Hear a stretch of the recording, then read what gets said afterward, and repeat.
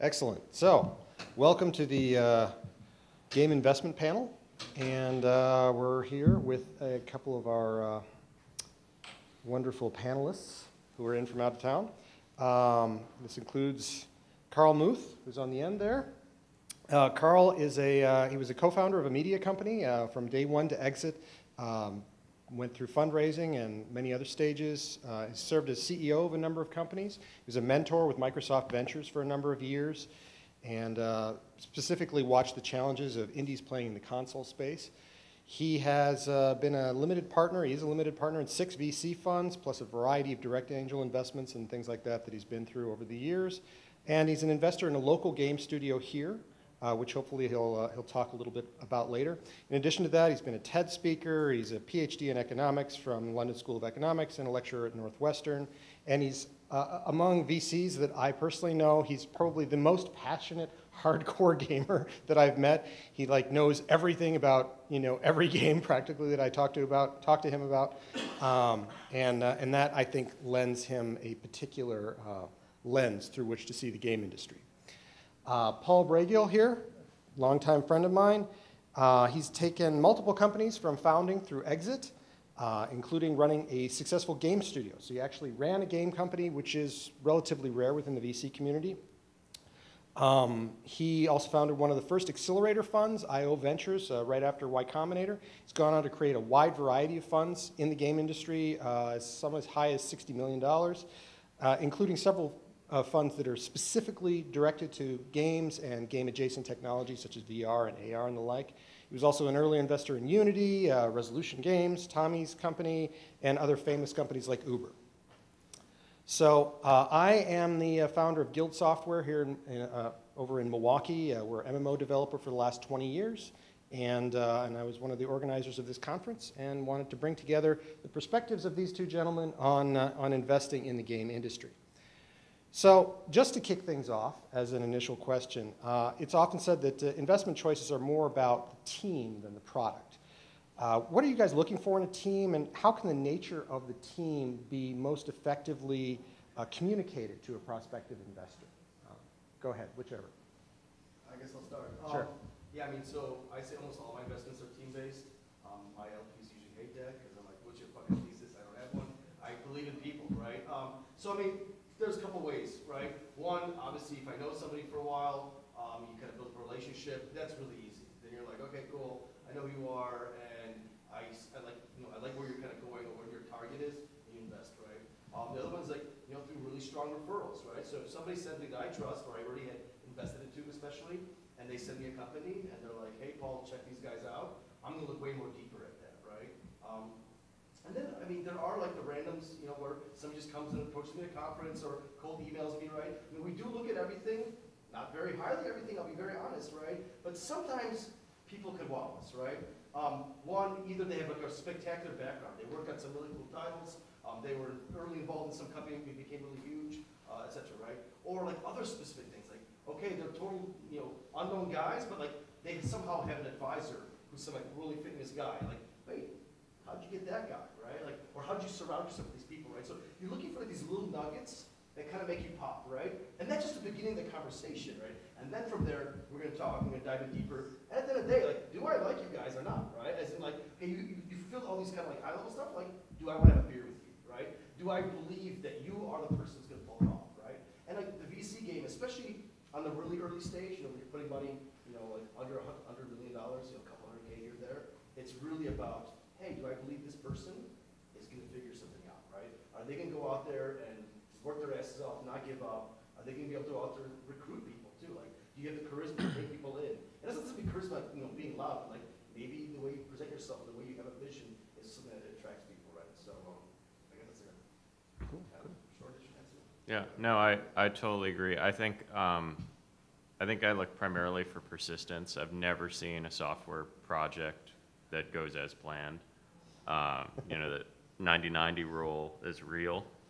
And I think having somebody who maybe doesn't cast himself or herself as CEO, but really recognizes that the initial role is much more of a project manager role, having some realism around that, I think goes a long way. Somebody who wants that CEO business card and isn't willing to make sure the fridge is stocked doesn't really add much to the company at an early stage. The other thing I'd say is, investing in games it's like investing in films, which I also do, or investing in other media properties. You have to believe that it's going to be popular, right? In the end, it is a popularity contest. In the end, how many titles you release, how many copies you sell, has to do with whether people like it. So having somebody who, really has the budget figured out and is going to make the budget last 2 years by eating ramen in mom's basement or whatever, that's fine, but that person doesn't have a good sense of the market or what people are going to pay money for. So having a sense that they're persistent and having a sense that they know what the market's doing, they know what's popular is really important. So Karl, jumping off from your point about popularity, for a lot of VCs in the last couple of years, it seems like it's an increasingly important litmus test for somebody to be able to pass through a rewards-based crowdfunding stage like Kickstarter or something like that.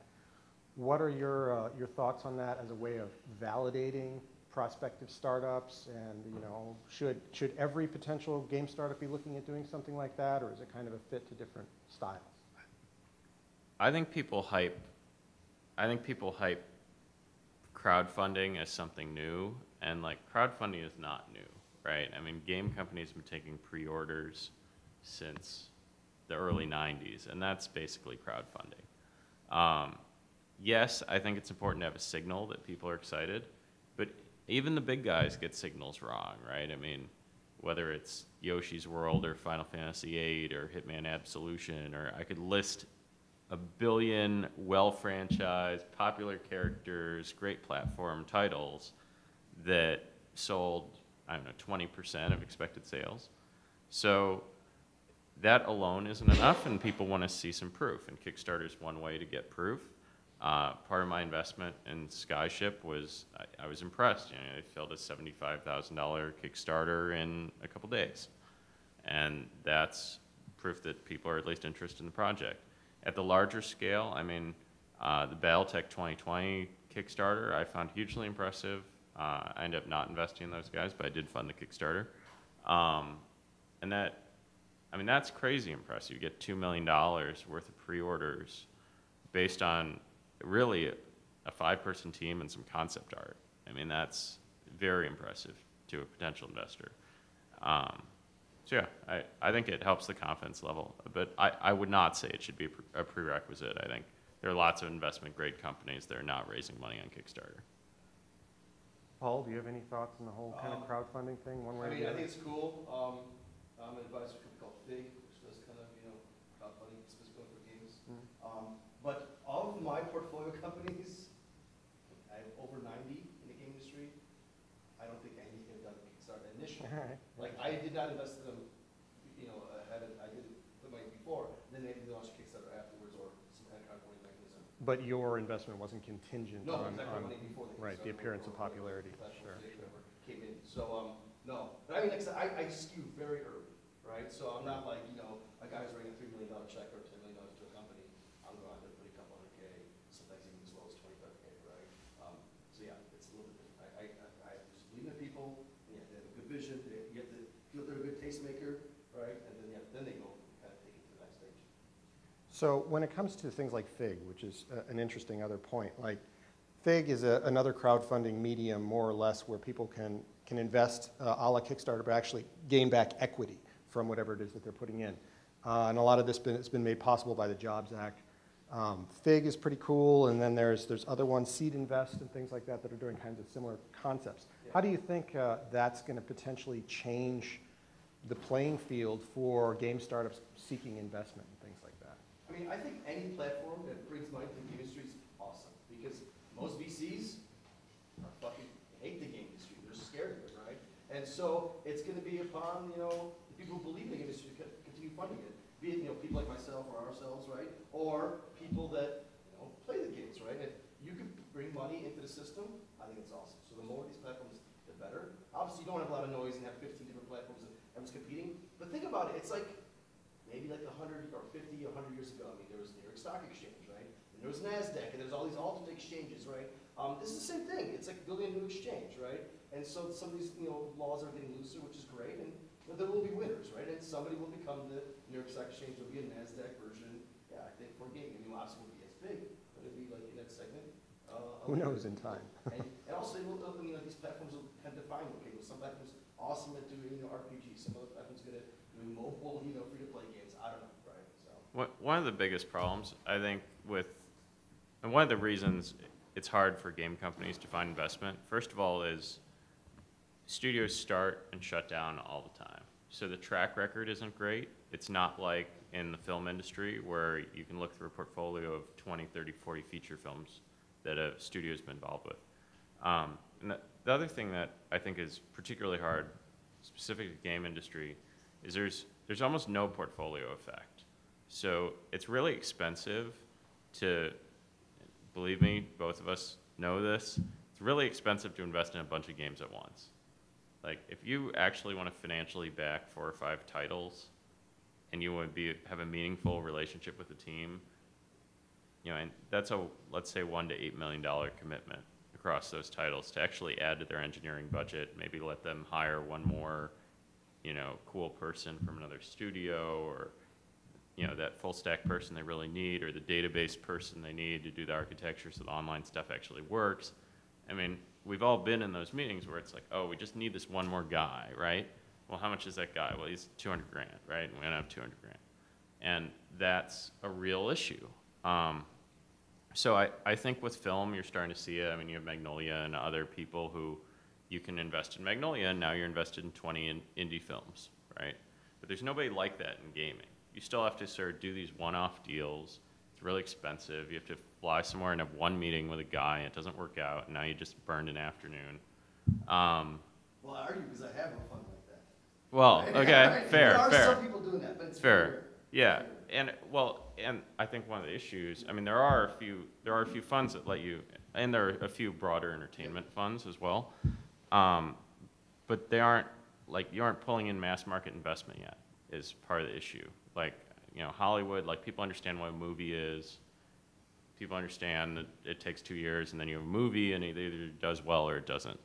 Games, people still don't quite understand how it works. People don't understand how project level funding works. People don't understand why are these engineers so expensive. Like, there isn't very good literacy around, which is crazy to me, right? People can understand why, like, some teenage actor costs $5 million to put in a movie, but you can't understand why, like, engineer dude needs to get his WRX fixed. Like, that seems pretty straightforward. But. So when it comes to factors like this, like cost, one of the trends that I've seen personally, especially from some of the bigger VCs, is a greater reluctance to invest in actual game studios because they're concerned that they can't pick the winners and the losers in terms of the actual titles that are going to get released. So instead they prefer to invest in tools companies or something where they think the technology can really be reused effectively. Karl, do you have any thoughts on that? Yeah, I mean, I love reusable stuff. I mean, this is like a huge theme and stuff I invest in. Like Skyship, the company here in Madison that I'm an investor in, actually in Stoughton, Wisconsin. They spent 6 months and a lot of money building what is the best card deck mechanic for shuffling, showing hands of cards, showing table activity, player-to-player and player-to-dealer interaction, getting all that stuff working perfectly, getting the animation beautiful. Now they can take any art, put it on those cards. They license a card game. Within a week, they can have all the art imported and have it working properly. We've talked about some of these other investments. And even the big studios have realized, like, they need these tools from other people. The partnership between IO and Autodesk last year is a great example. They were already using AutoCAD, but why not work directly with Autodesk, have a version of Autodesk for building game environments? And there are certain things in a game environment that Autodesk normally doesn't deal well with, like walls that have 0 width, right? So doing those things, I think, is really important. And as to your question of, like, is it investor timidness? I don't know. Obviously, we need investment at all layers of the industry. We need investment in the people making the tools and the people making the games. but I think the investment's going to be out there. I mean, once you invest in the tools, and enough people are using those tools to make games, then people are going to be like, oh, and the return on a top title is a lot higher than buying Autodesk stock. I don't know. Your thoughts? Is that a factor for you, Paul? Yeah, I mean, tons of tools. I mean, obviously from Unity. Yeah, right. Yeah, It's yeah. a pretty good one. Yeah. But yeah, I mean, so no, I mean, we were definitely stuff like optimization engines to like people using tools to Sure. create assets in games and stuff like that. You definitely do both, though. You've kind of always done both. I whereas- do Yeah, you do everything, but there's been a investments in Africa. right. Like, I mean, you're not like the Andreessen Horowitzes who are saying we only do. No, but I'm saying, but a lot of tools. these guys co-invest with us, and they do more on the kind of tools. Okay. Or they say the pickaxes. Sure. For the thing, right? And the problem also a lot of times with game companies, so you guys go to Silicon Valley, a lot of times game guys are like, we're gonna make a cool game. And like, it's like, okay, we actually believe you might actually love that game. But people aren't thinking holistically, how do I build a huge fucking company? And how do I, like, and that's why these guys like the Zynga and stuff, yeah, they're not the coolest game companies, maybe they're but you know what, they built a company and they had a vision for a company from day one, right? So I think a lot of error a lot of game guys make is like, they're so into the game, they don't think about building a company, right? It's not That's why about- a lot of guys in the Valley are turned off. They're like, yeah, cool, right? So it's like, that's, I think, a big major factor as well, too, outside the tools. The other thing I'd add on that is, like, you don't have to build everything. There's a huge misperception that, like, to be a real game company, you have to build everything. Like, there's really good off-the-shelf stuff in almost every area. There's good off-the-shelf NPC AI now. There's good off-the-shelf, like, there's cool stuff out there that you do not need to build. And using that stuff wisely lets you put engineers on the stuff that you do need to build. Fantastic. So when it comes to like more mature companies that are looking for growth, basically, for investment for, well, everything from like paid user acquisition is a huge one for the mobile industry, or developing their next title or whatever. Beyond kind of the team space, when you're looking at business models and analytics, product history, and that kind of thing, what are you guys looking for when you're looking at like a mid-sized company that's looking for an additional round or some such? Paul, you want to jump into that? I mean, yeah, once it gets larger, then you're looking at metrics, right? Like, so let's say they're a free-to-play game, right? And they launched in Australia and Canada, and it's doing really good. Yeah, then it's way easier to go out there and raise the money to buy advertising and stuff like that. But yeah, I mean, if it's not a company like that, but like the company's progressing pretty well, a bit more, I wouldn't say console, but just whatever, like they're not doing some super tons of metrics, then the VCs are looking as like, how's it being built out? Like, how are you filling your gaps? Are you going out there and building people that complement you?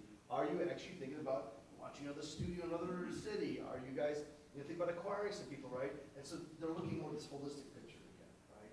But yeah, I mean, if you have metrics, then it's, and the metrics look good, it's really easy, right? Or you fucking kill the game and try another one as quickly as possible. Yeah. We look at IP as a big indicator in this space, whether people are serious about doing the next big thing. I mean, if you're able to do a collaboration with a studio bigger than you are, you're able to license some material, whether it's a character or a film or a sports franchise or whatever space you're in, the fact that you were able to do that deal shows me something about the maturity of the organization, the fact that you have decent legal advisors, that you're able to do a licensing deal, that you're able to, put a percentage of sales on the table. You have the confidence to do that. So those things all matter. I would say it's maturity metrics at that point. Like, do you actually have, okay, you've reached revenue. Do you actually have the team that can run a company? It's more about whether you're grown up as a company, basically. Yeah. Makes sense. I mean, if you look at like a great example, you want to talk growth stage, like if you want to talk about the 3 generations, and I have a bias because I was at Microsoft Ventures during this period, but you look at the 3 stages of Bungie as a game company, from University of Chicago dorm room to pre-launch Halo to Destiny. Those are like 3 different companies, totally unrelated. Like, and Alex's level of involvement's different, and the size of the eng team is radically different, whatever. So like thinking about how other companies grow can help you think about, okay, what's a reasonable trajectory for, at the stage I'm at in year 3 with 4 engineers, what's kind of reasonable, and maybe you aren't, I don't know, there are lots of bad cases to pay attention to too. I mean, whoever, God help you if you're, you know, circa 2017 Activision, 3 bankruptcies later, like, it's insanity.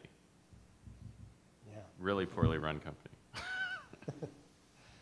So one of the other things that's been popping in the news lately is investments in esports franchises. Like I saw there was an esports team that actually went out for an A round and had people like Elon Musk's brother investing in it. Rocket System. I, Second best Rocket League team in the world. all right. So Karl, lead us off on that. What do you think about the whole esports investment thing and where it's going to take us, and potentially what game studios should be doing to help act on that?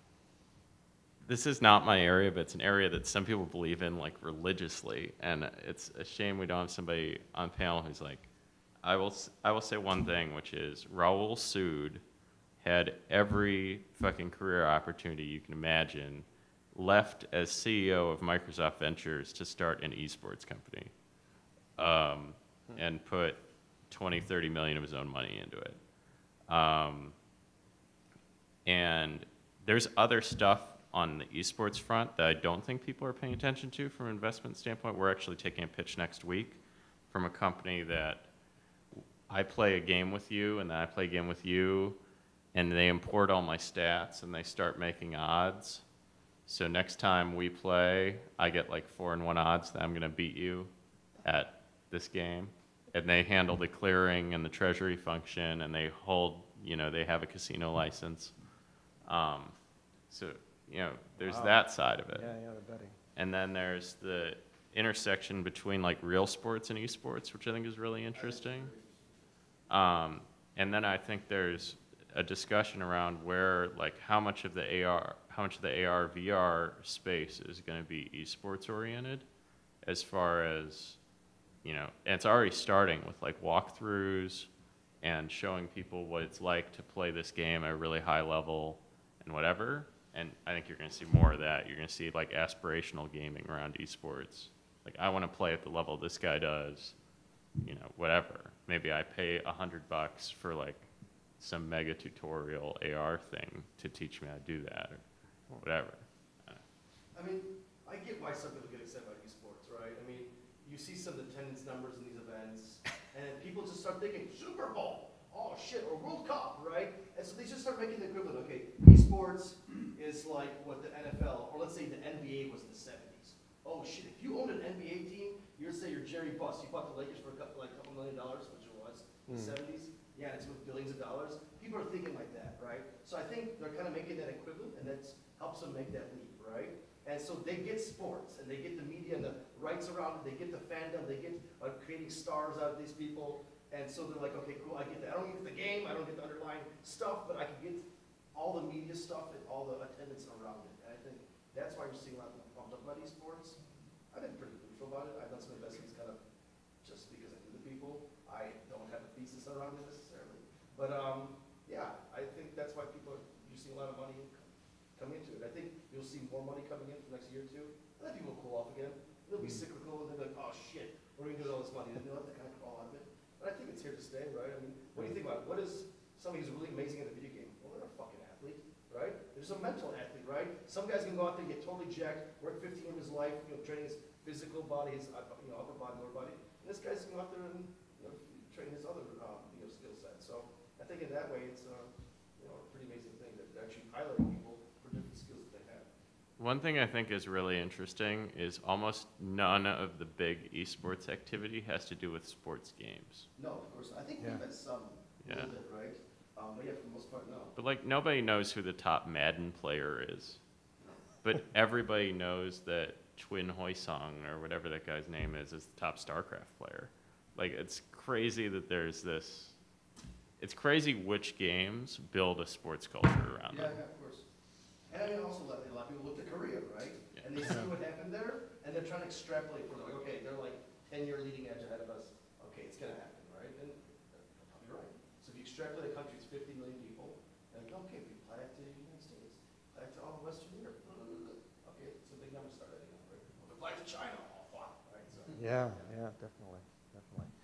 Yeah, it's funny how the games that replicate sports that we all grew up with are kind of one category, but they're not considered what's the most difficult or the most challenging to play from an electronic standpoint, so that kind of makes sense.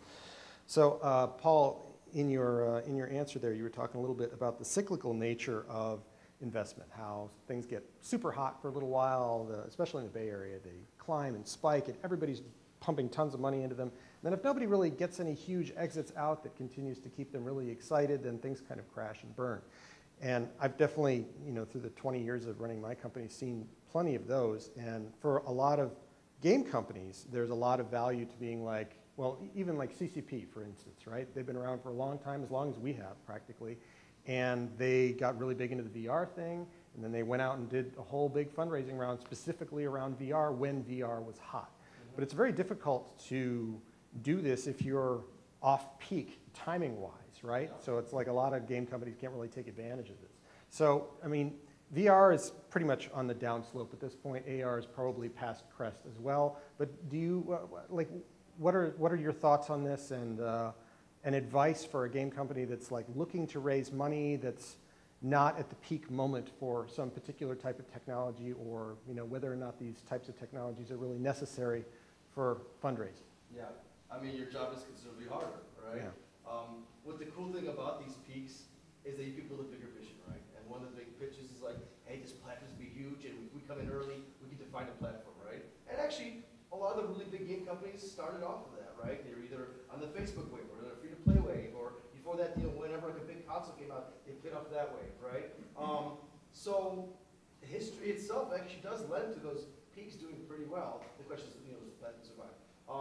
AR, I still think you could raise some money off of it. If you didn't make a compelling enough story, yes. VR, very hard. Well, if you're a new studio, no fucking way. Yeah, esports, there's still some legs. Maybe if you have a good team, you can kind of say something. But yeah, I mean, if you're not at a peak time, then you gotta grind really fucking hard, right? And there's many routes, right? You go the indie route, you stick around for a couple of years, and then you raise money when the next wave does come, or when your game is really well, right? And you know what? Sometimes you don't have to raise money, right? I mean, being independent is awesome too, right? And I've seen people build huge companies, right? It's a little bit harder initially, but it's very rewarding too, right? And you have complete freedom, no one can tell you what the fuck to do. But yeah, and then besides that, I mean, yeah, if you really need the money, and you have to grind hard, right? You have to fucking, put, feet in the pavement. You have to go out there, take any random meeting. You have to talk to people like crazy, and you have to build up relationships and keep on prodding. Another big thing is, one thing that people really fucking suck at, following up. They'll talk to 100 people, but they only follow 3. No, you gotta keep on bugging people, right? They have to know that you exist. You send them newsletters, like send them updates, like, and then sometimes you break through, right? I mean, I know one of my companies, my second company, we talked to 100+ people, investors, and we finally made some money, right? We finally got some money, right? Like the first 80, 90 people I talked to, no one gave a shit, right? So like, if this kid consistently talk to more people, right? If you desperately need it, but if you can go sit in their basement and eat ramen and survive, that's cool too. Cool. Yeah, I think people should tease the investment community a lot harder. People wait way too long to hype what they're working on. There's this instinct, I think, especially in the game industry, that it has to be like a Hollywood trailer level demo before you can show it to anybody. And A, that's just not true. And B, like investors are in part investors because they have some imagination about what your company could become. So give them some credit and say like, hey, this is what I'm working on. Here's the concept art. Here's the game flow.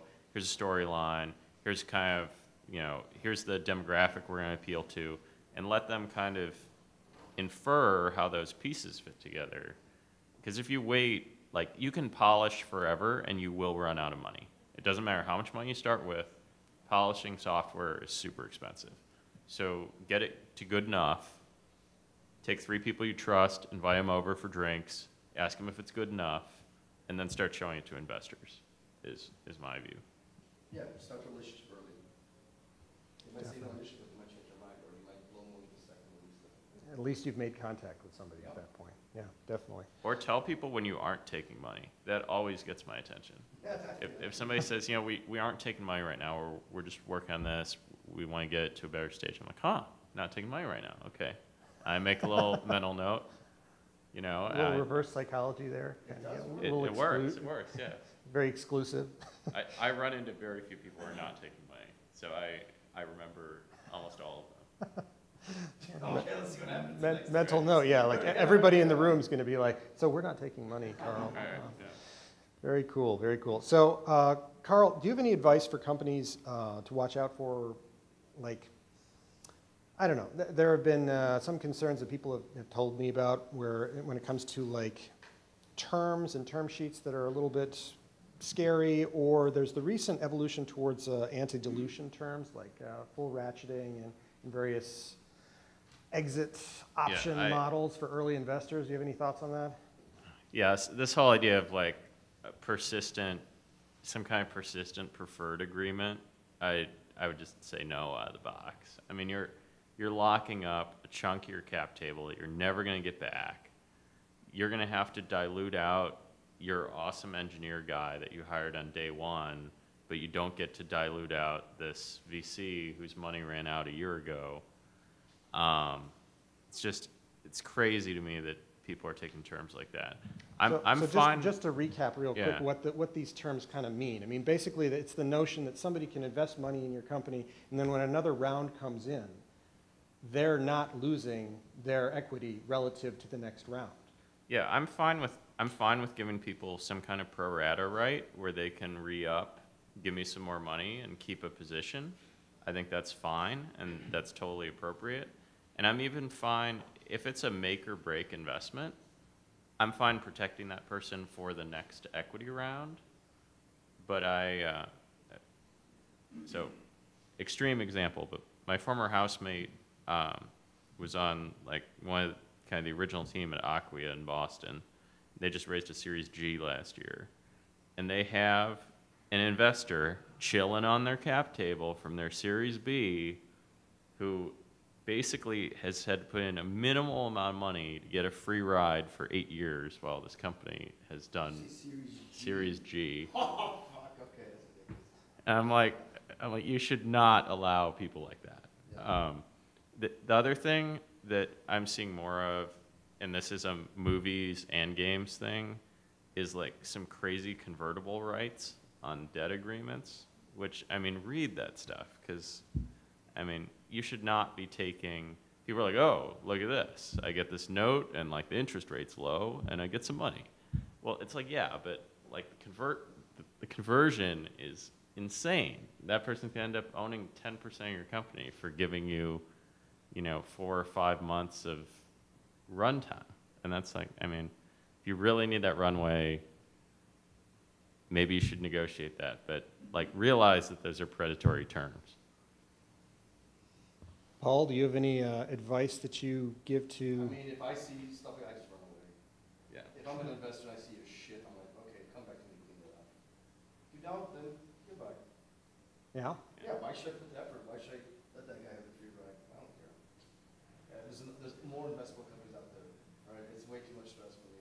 Has it become more common in the Valley? I mean, are you starting to see more and more No, like I A think and it's B? going opposite. It's become more founder-friendly terms over the last 10 years. I agree. Really? Okay. You have stuff like the safes, and convertible notes are very clean, right? So stuff is templatized, right? Yeah, You yeah. go out there, Series C, boom, done, right? You change your name, you do some shit. You go get corporate for $500, right? Yeah. So no, I think it's getting better. Okay, all right. All the stuff that I had seen about the full ratchet stuff was within the last I 5 don't know where years. you fucking found those people. Like, those must be Okay. really fucking shark assholes. If you got like a real investment valley, they probably wouldn't do that. All right, Yeah. fantastic. Well, that's great to No, hear. I think the valley's been way better. Because they know the best deals are competitive, right? And so if you're giving out shit terms, one, you're gonna lose the deal. Two, word spreads pretty quickly. Oh, this guy's a fucking snake. Nobody wants him to be on the cap table with them. No, not to. I mean, you get like, yeah, there's some people like I'm involved on boards. Like, they come up just like PE guys, whatever. So they're like, oh my god, this guy's a fucking shark. It was a desperate time, right? But like, yeah, if you could avoid him, it's great. Yeah, yeah. Yeah, the worst deals I see, and this is film and entertainment and gaming, the worst terms I see are so-called like third-tier incubators, right? Like, oh, come have some free office space and Yeah. we'll take a bite out of your company. Yeah. It's like, no, do not do that. So moral of the story, if you get a term sheet, read it really, really well, and if you know somebody who knows about investment, talk to them about it and the like, because it can be a little hairy, and yeah. If you talk to those 100 people, you may see one that's a little weird. Exactly. Well, you will for sure, right? But also, you get a term sheet. That's a great sign. That's a great sign. You can shop that around, right? Yeah.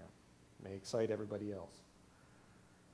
So freak out. Like, oh my God, you got a term sheet? Oh fuck, maybe I missed something. Maybe I should approach you guys, right? By the way, we have one at Northwestern. Almost all law schools have some kind of entrepreneurial support clinic, professor who's done VC work, whatever. Grab an hour of that person's time. I mean, if you're going to bet the company on a legal document, get a real opinion from somebody who's done this 100 times. Definitely. All righty. So Karl, you're starting to delve into some recapitalization prospects, I think, with IO. Do you want to talk about that a little bit and what that kind of looks like with a larger company? Yeah, we sent them a proposal. We'll see. We're a little past that now, I guess. IO's like a really interesting shop, and I believe in them, and I'm not a current investor. We put together a group of people, offered them a couple $1 million to do a substantial restructuring, and we announced this last week.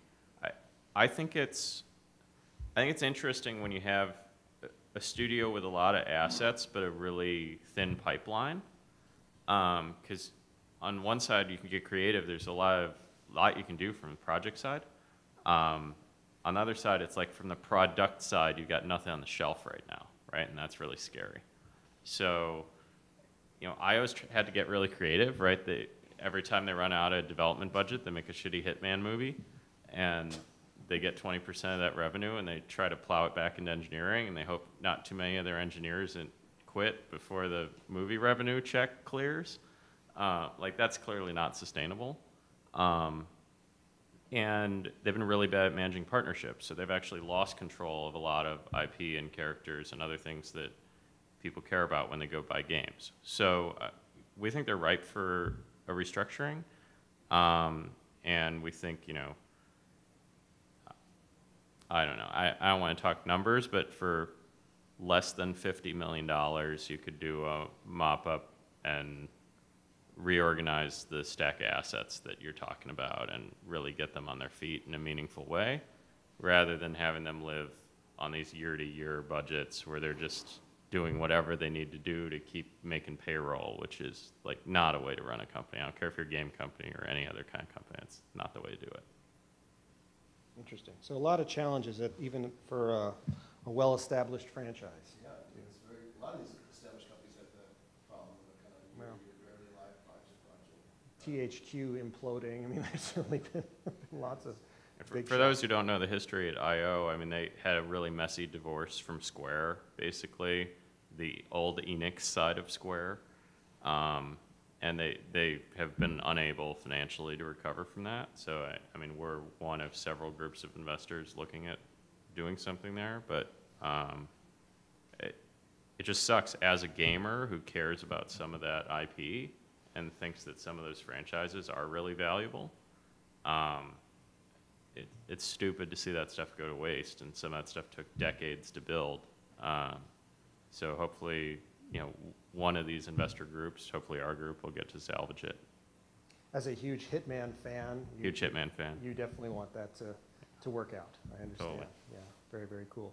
So to kind of wrap things up, and I'll go to each of you for this, but Paul, for starters, you've worked with a lot of early stage companies. You've been through, obviously, a couple of companies, but you've done a lot of accelerator stuff, a lot of people who are really bootstrapping, getting their first product out the door and things like that. Is there any kind of distilled advice that you would pass along that's a few points just to help somebody get from that first stage of, we've got partial prototype, we've got something that's looking pretty cool, we're looking to take it to market, maybe we're looking at early access, this, that, and the other thing. We're not quite sure how to get enough runway to get there, the different options and what you think is probably the best way to proceed at this stage of things. Yeah, I mean, a couple things. One, be as much of a cockroach as possible. So don't be, spending money where you don't need to. Be as conservative as you can. send your way any way you can, right? Don't be too proud, right? Two, yeah, you know, hit the ground running, as in like talk to people, right? Start sharing what it's like. Don't keep it inside, make it through, you can do that. No, it's like, you know, show the rough diamond. You guys said this is what it is, right? And this is where it's gonna go, and have a big vision as to where it's gonna go beyond that, right? And besides that, I mean, just more kind of company advice. Don't hire people just because you feel need to become bigger, right? Make sure every person you bring in the company really early is awesome. That they're really part of the whole, you know, process. Because those people define your company 5, 10, 20 years from now. Even if they leave, if somebody kind of, you know, put it in some place and kind of, you know, set the tone early, their kind of ghost lives on, right? So make sure your early people are awesome. And don't overhire if you don't need to, right? Because some people get in that trap like, oh my God, I need to look big and to get investment. No. Investors have to sit down and, yeah, that's some, you know, some, I guess, creativity to see where you guys will go, right? And if you have a core good, awesome team, then that's going to increase your chances.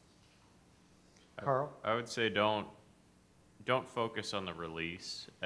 Everybody's, you know, especially if you have a history of working at a big software company, you have this, you know, just diligence around, okay, when's the release date? Are we on target? And you can't run small companies that way. It's not how small groups of people interact.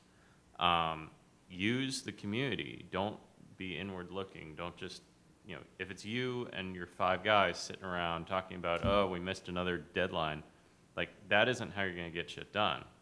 So, you know, I mean, whether you wanna use early prototype stuff, I mean, there's some great feedback, alpha and beta tools through Steam, where you can do playtesting on Steam with feedback with isolated populations. There are other tools available, you know, Xbox Community SDK if you're developing on platform. If you're developing on that platform, it's excellent, and you get access to a sub-community of console gamers who will give you feedback. So, you know, you don't have to playtest everything with your brother-in-law or whatever. Like, there are resources available to tell you if you're on the right track, to tell you if this feels popular, to tell you if it's too buggy to give to real people. Make use of those resources. Most of them are free, because whether it's Steam or Xbox or whoever, they want more content on their platform. And they're putting a lot of stuff out there to encourage you to get on their platform. So use it, exploit what they're giving you. Definitely. Yeah, I've even seen some people in the last year or so with relatively decently sized titles doing things like releasing onto itch.io, which is like this super indie little community, but they don't have to worry about doing an early access release and then getting negative feedback and reviews from the early access release. So they can do basically a public, you know, launch, pre-launch, and then get feedback from that before actually pushing something out onto Steam. So lots of reviews, lots of feedback, lots of commentary from an actual playing user base. Or launch in a Steam sandbox and link it from a subreddit, or link it from a community where you're known, or you know that there are gamers there that you trust their opinion. And I mean, get a couple hundred people. That's all you need. Like, get some feedback, because the earlier you make those changes, the cheaper they are. If you try to make a radical change 3 months before a release date, I guarantee you it costs a lot of money. Yeah. There's a lot of reasons why Half-Life 1 had to be 2 games. They made Half-Life, and then they went, oh, this isn't very good, and then they made Half-Life again. Now, fortunately, Gabe had a lot of money coming from Microsoft. All right, so that kind of wraps up the standard panel portion of this, and at this point, we're taking questions for the next 10 minutes or so. So does anybody have any questions? If you want to like raise your hand and fire off a question, I'll repeat it into the mic. Anyone? I've got currently not taking money. Congratulations. It's an absolute truth. But we're a tiny studio. We're kind of bootstrapping. We haven't been showing it, which I guess might be kind of issues that we're not taking money. But we are going to be releasing on a console and Mac and PC. And we've been thinking like the right thing to do would be wait until after that, before we started talking to people and say like, look, this is how we can prove that we are capable of doing this. Does that sound like that's going to come in pretty quickly? This is probably going to be February. But does that sound like the time to take a step like that for Series A, or should we wait to see what the critical reception is?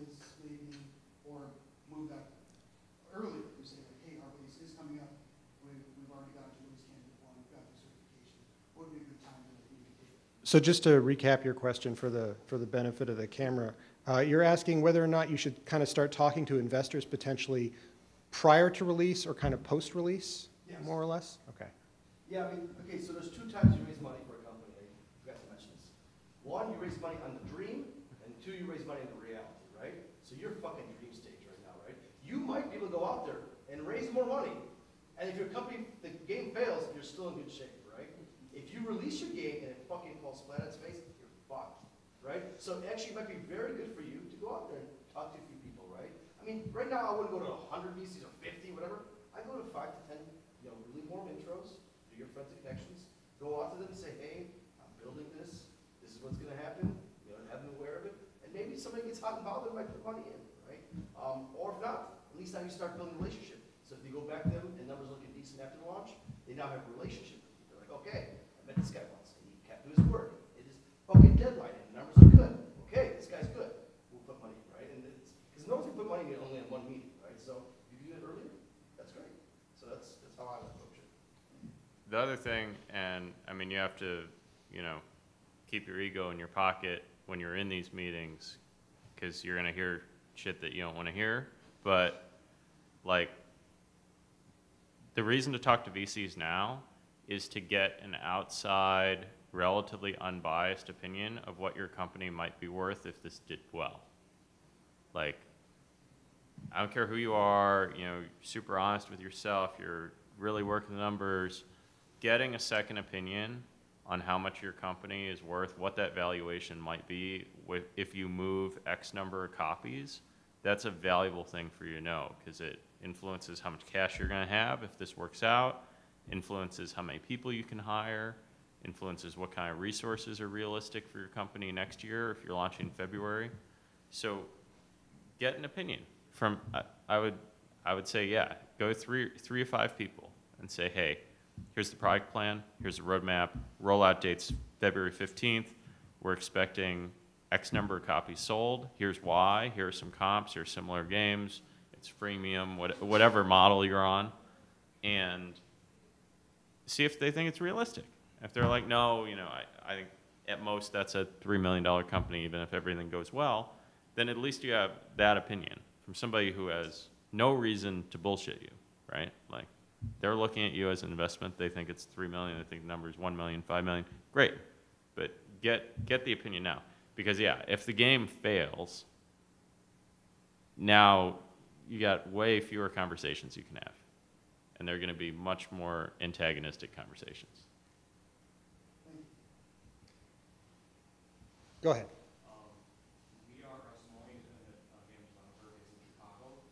In the old days, several years ago, we just developed an iPhone game and put it there without spending any money. We can get 6 million, 6.5 million downloads and top line free game. But those days were gone. And we developed the second game, which was very well received in the industry. Got several awards from different conferences. But it's just so hard for an independent developer to publish the game by ourselves because of the user acquisition costs and also the expertise needed to promote the game and also doing live ops. So we're now facing a dilemma. We talk to investors and then they ask us, well, can we do user acquisition themselves? Do have expertise in those areas? If we don't want to do that because we're developers, if we talk with publishers, well, first there's not a lot of good mobile game publishers out there taking third-party games and publish them. And secondly, they don't pay advance payments like in the console game world.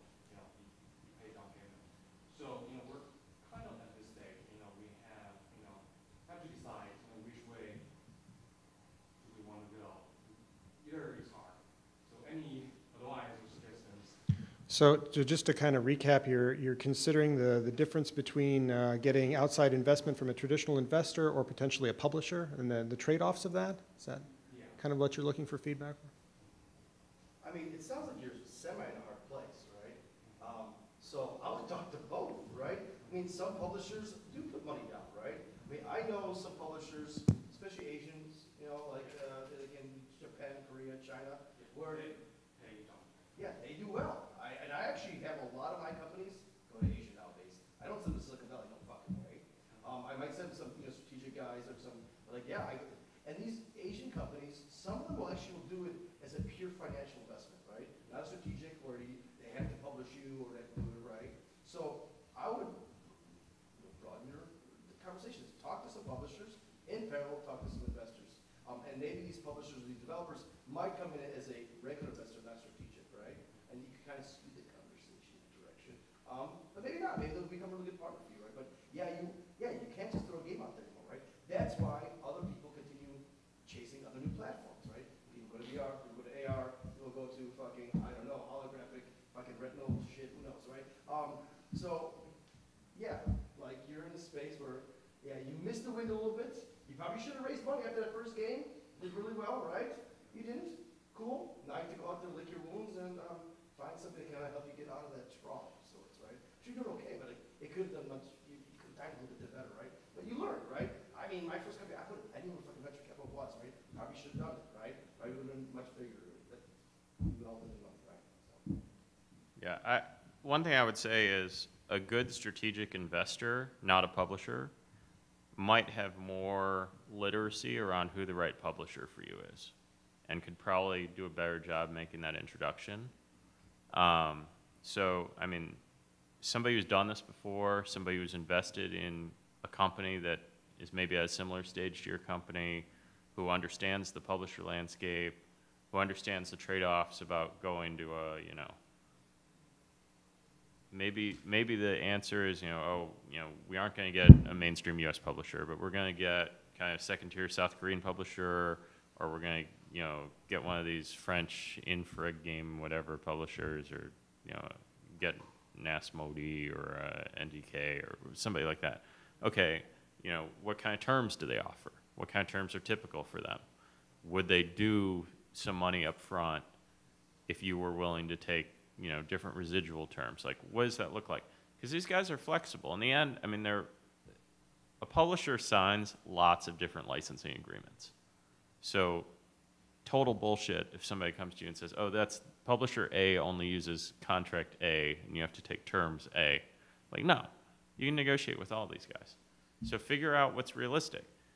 You did the right thing when you asked the question, right? You led with 6 million downloads on the last title, blah, blah. Like, tell that story, right? We did this before. It went well. We recognize market environment's different now. We think we can still do well. We need to partner with a strong publisher that's in the channel where we're going to do well. Here's that channel. Here's our target audience. Maybe we can work together. Like, that's the right pitch, I think. That you have a background that's proven is really useful. So I think we'll take one more question, and I believe you had a question. I'm bringing the mic to you. Sure. Hey guys, thanks for doing the panel. I learned a lot and took some really good notes. Question on when you guys are evaluating companies that are not necessarily in a strict place like a console environment. Let's say you're evaluating game developers that are creating for Steam or app stores. Do you have an opinion on paid versus free-to-play with microtransaction in terms of a business model in the companies that you evaluate? Is one more or less risky? Is everything that's taking place with in-app monetization stuff, is that like changing what the VCs are now considering as a better return in the long run, where maybe a $3 per game or $60 per game model is more or less lucrative than, like the Candy Crush model that's making gangbusters dollars a day? I mean, almost every investor I co-invest with avoids the just pay games. It's very rare, right? The people the way you get money from specific games is usually through a publisher agreement, right? Most VCs want to build a game that's going to be kind of creating money forever. If you fucking nail it, you have a whole universe. You tack shit on, you can add new things in, because there's a constant stream. But yeah, versus like paid, done, right? So yeah, most VCs avoid that. I'd agree with that. And most VCs, I would say, are pretty platform agnostic. Most VCs really care about user base. So, like, if you can show me 1 million users, I don't care whether they're on Xbox or Steam or iOS. Like, sticky, or yeah. back, Yeah, I want to see like daily, monthly logins, unique users, time in game. If you have data on, Steam is really good about data on like what else are they playing, how much money are they spending? Like, you can get really good data on, like, who are these people? That is valuable to a VC. So that's one piece. And I mean, it used to be, I mean, even 10 years ago, it was like, you had to clunk the shit out and cross-compile to get onto another platform and whatever. And now, I mean, it's relatively easy to go between these things. I mean, so I don't think people care as much about where you are. People care, do you have users, and do your users have money? Yeah, I mean, fucking Lovers in a Dangerous Space-Time is on Nintendo Switch. And, like, I saw that game when it was in beta, and it definitely was not designed for Nintendo Switch, right? So, like, you can put anything anywhere. The question is, are the users there, and can you generate revenue?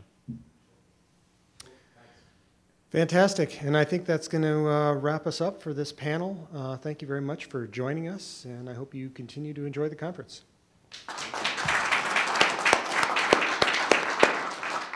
Thanks, guys, for coming.